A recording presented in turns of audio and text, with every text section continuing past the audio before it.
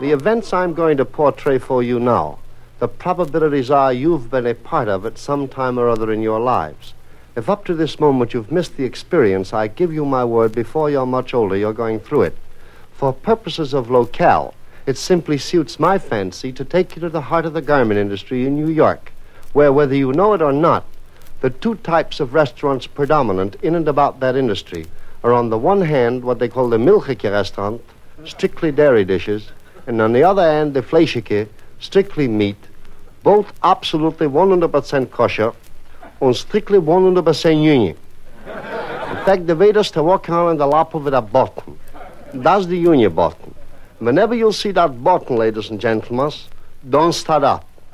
If you're sitting with a customer and you're discussing business, if that waiter wants to give you advice for your business, don't be a dope, take it.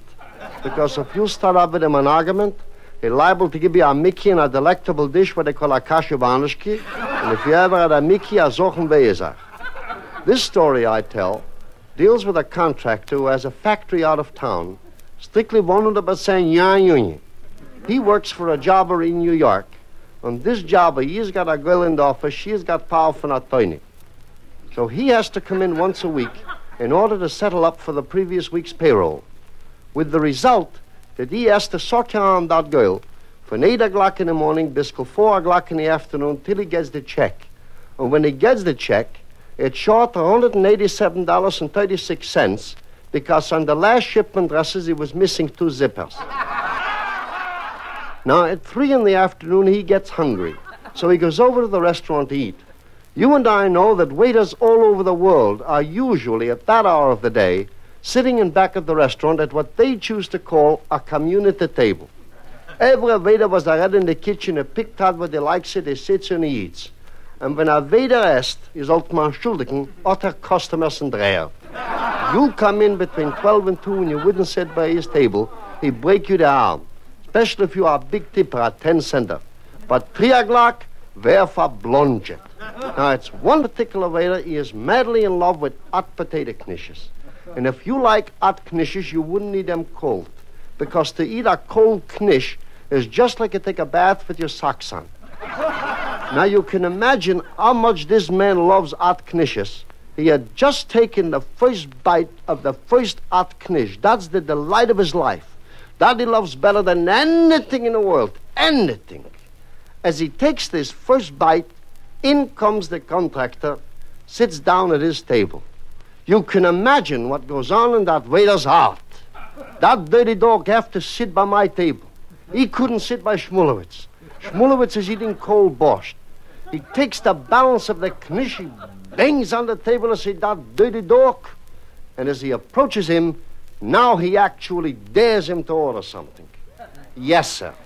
What'll gonna be? Customer says, if you'll be so kindly, bring me a nice steak, French fried potatoes, smothered with the waiter. You've seen these fellows, I'm sure.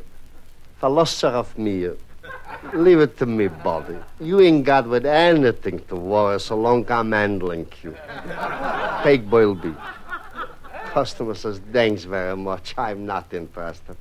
If you'll be so kindly, like I told you.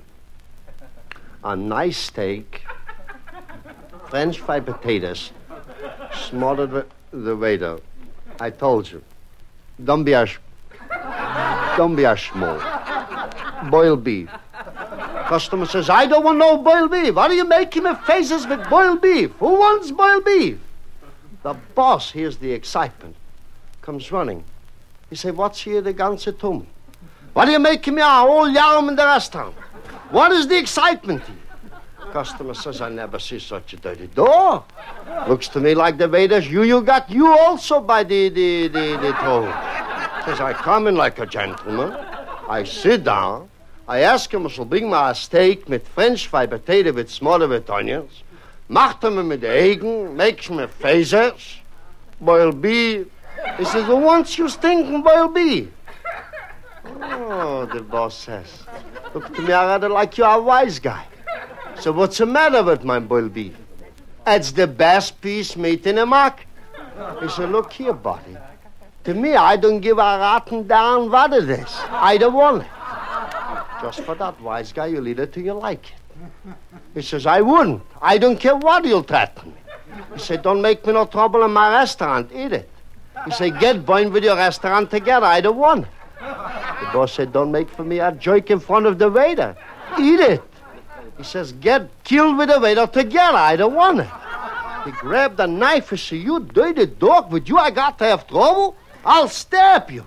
He bared his chest. He said, if I got to be a martyr for a piece of flesh, go ahead. Stick me with a knife. With that, the boss turned to the waiter. He said, threw that bum out for me. He didn't come here to eat. He's only looking for an argument, that's all.